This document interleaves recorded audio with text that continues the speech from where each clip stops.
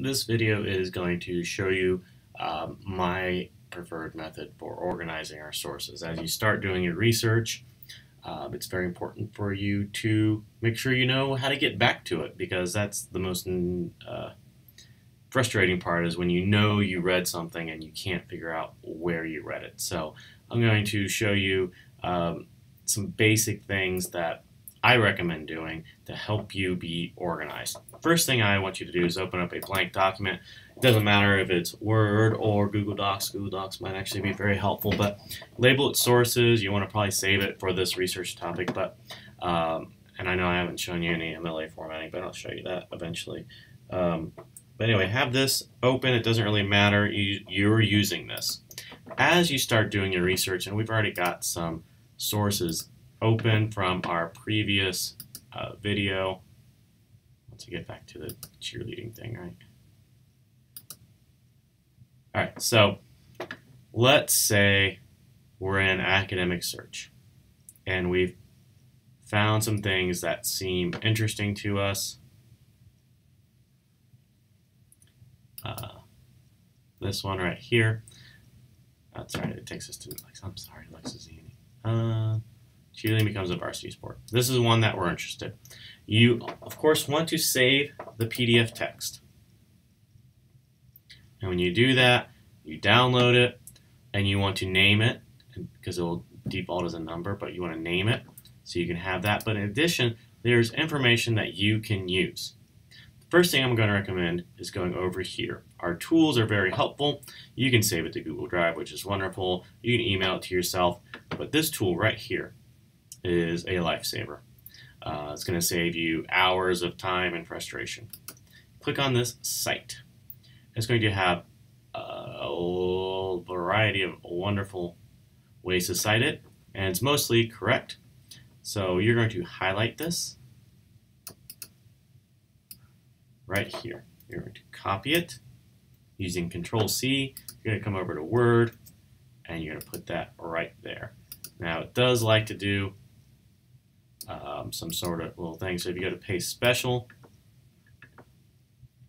and you can do Unformatted Text. I don't know why it's giving these boxes there. Sometimes it does it, but you can figure that out later. Maybe just how I highlighted it. But you've copied that. Then you can go back to your topic. I recommend you copying the abstract. If it'll let me. Just right here. So, right, put that next. Followed by right here, the permalink. You want this permalink. I'll tell you why in just a moment. Now this permalink should be the same that appears in the works cited entry. That's because when you need to get back to it, it's there. If you were to copy the URL up here, do that, and I'll show you the difference. This will not take you back. All this right here is just gibberish. It doesn't mean anything. It's session ID, all this sort of stuff. It's a temporary URL that you've clicked on. If you are going to save this, you will never find your source again. So do not copy the URL, the link from the search bar. Instead, the permalink that appears in both the citation and here. I like it on both.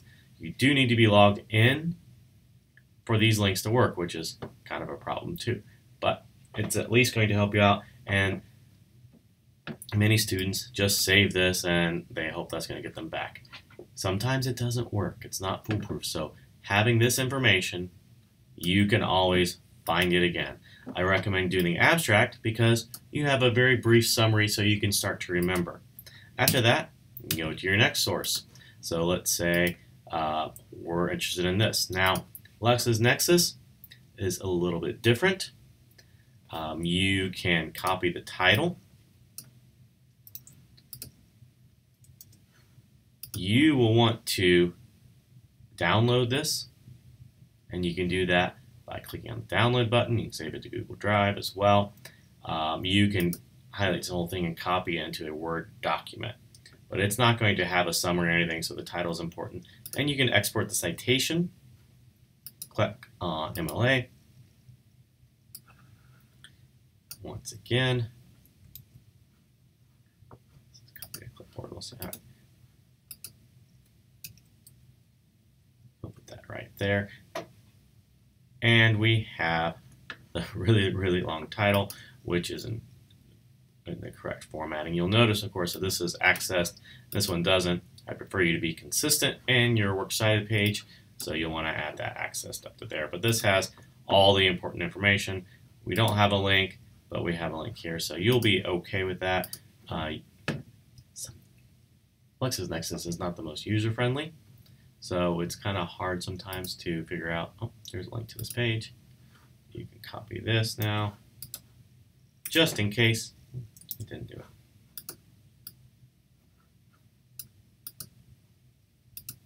Let's see if that works. There we are. So now we have that, and we're ready to move on to the next one now. Sears Researcher works similar way. We get a summary, and we got to look for the citation. So over here it says cite, MLA 8 is what you want. You can copy this wonderful thing, and then you go into your next one. We have it, and you want to copy this summary.